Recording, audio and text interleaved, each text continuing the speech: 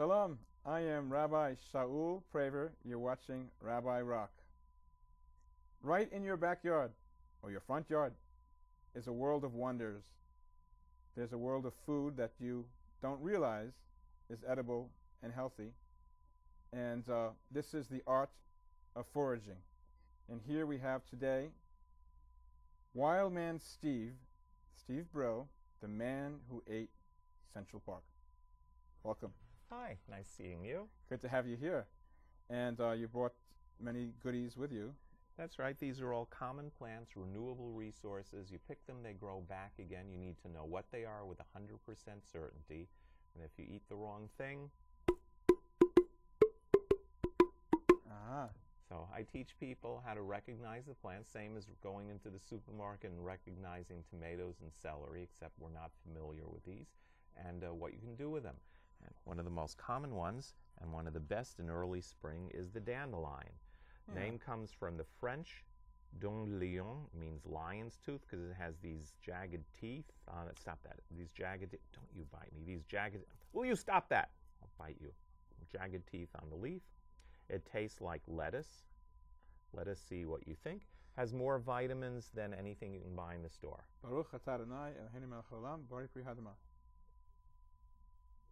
So what do you think? Scrumptious. Yeah. It can be very dangerous, though. I was doing a nature tour 20 years ago and looking for wild plants, teaching people about renewable resources, and there were two plants on the tour, undercover park rangers disguised as nature lovers. It's a man and a woman. They said they were married. They never held hands or kissed. I figured they were married a long time. The parks commissioner didn't like my nature tours. A man by the name of Henry Stern. There's this wild man in Central Park. This hairy fellow, he's got a pith hat, and he's eating our dandelions. We can't have someone going into Central Park and eating the dandelions. It's like going into the Central Park Zoo and eating the bear cubs. So he put undercover agents on my tour. They paid me with marked bills. They took surveillance cameras. They had walkie-talkies.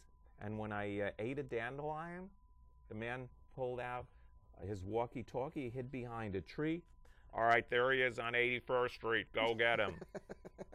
Every uniformed park ranger in New York City jumped out from behind the bushes. A sting operation. Yeah, wow. Yeah. They surrounded me in case I was going to climb up a tree.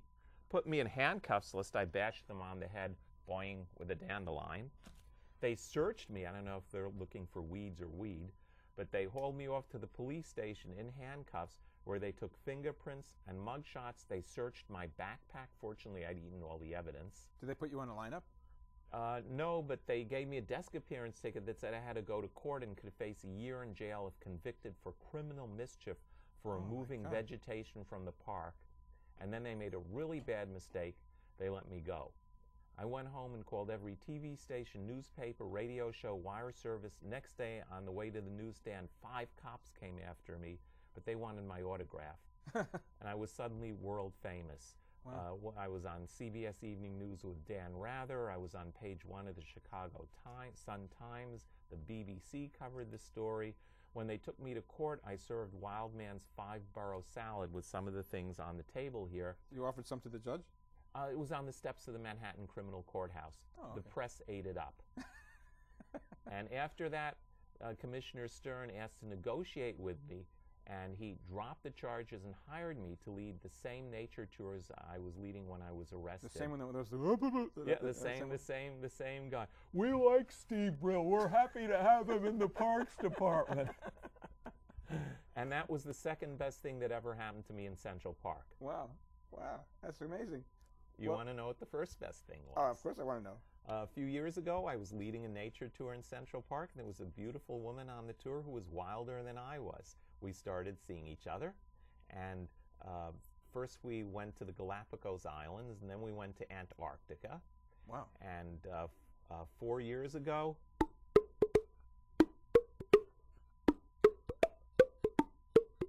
you know who married us? You did. And 2 years ago,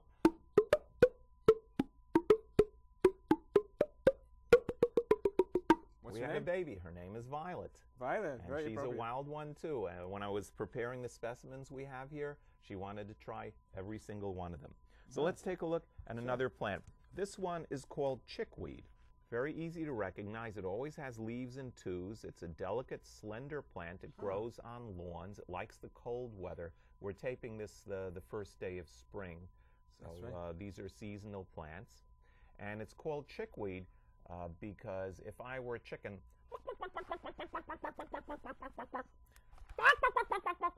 chickens love it. Tastes like corn. So you have to try it even if you're afraid, because if you're afraid, that means you're chicken and you'll love it. Can I eat the whole thing? Yeah, the whole thing. Tastes a little bit of a corn flavor. This is so nutritious that It's very nice. yeah, herbalists used to prescribe this to convalescents back in the day, and the mineral and vitamin content would help them recover. It's Really? another What, really what good are, one. What are the mineral and vitamins in this? There's vitamin C, there's B complex, biotin especially, there's some vitamin E. There are also saponins, which are chemicals related to fats and soaps that help the body metabolize fat. So this is sold in health food stores for weight loss. I'm not sure how effective it is, but it's certainly low in calories and high in nutrients. It's a really nice, delicious looking plant. Here's something that's quite a bit stronger tasting. Let's see That's probably the only one I really know. what happens. Onion grass, right? Onion grass, right. Also called wild onion and field garlic. It's related to commercial onions. Yeah. It has a little bulb underneath, which gets bigger and sharper tasting as the weather gets warmer. And now it tastes sort of like scallions. Yeah. And it has the medicinal properties of garlic. It reduces high blood pressure. It detoxifies the body. And it tastes good. It's delicious. That is really good. Yeah, there are relatives that are even better. There's one with a broadleaf, and these have to smell like onions. There are poisons plants that look like members of the onion family, but they have no smell. So you just tear it and smell. If it smells, then it's okay. If it smells like onions, it's okay. There's one with a really broadleaf called a ramp, which grows around here throughout our area. I lead tours throughout the tri-state area. Yeah. And that saved a lot of kids one day of school every year. In the Deep South, what happened was the pioneers who were starving in the springtime and depleted of nutrients because they hadn't had any fresh vegetables all winter, learned about the ramp from the Native Americans, and they would celebrate, and they still have ramp festivals in the South to this day. The ramps are delicious. Never get between a ramp and a chef with a sharp knife. The chefs love it, but they give you really, really bad breath. I could tell. I mean, yeah. And this isn't a ramp. The ramp is much stronger than this. And what happens is they have ramp festivals in the South celebrating the pioneers' survival with cooking contests, rides, games, all kinds of amusements. And the day after the ramp festival, they close all the schools because they can't pay the teachers enough money to be in the same classroom with a bunch of kids who've been eating ramps all weekend. Wow. But there's a cure. I'll charge you There's a a lot. cure for your onions, really? For the bad breath. Huh. It's this one. This is a tree called the black birch. No leaves yet. This is, again, the first day of spring. Right. And it has these tiny little green buds. Here, this bud's for you. Thank you. Thank you, buddy. You chew on this like chewing gum. I could eat the bud? You don't or eat it. You chew it like chewing gum.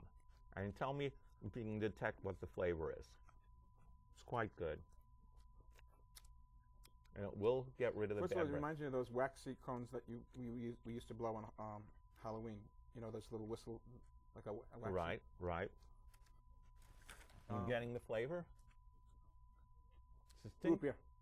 Close, very close. It's oil of wintergreen, so it tastes like winter fresh gum. Yeah. Now I'm getting it. I mean, really, not just because you told me, but Yeah. The flavor it takes a little while to come on. The flavor is quite I'm getting the mint, distinct. the mint feeling now. Yeah, it's not really mint. It's oil of wintergreen, and this is a non-steroidal anti-inflammatory. This is a native plant, so the Native Americans used it.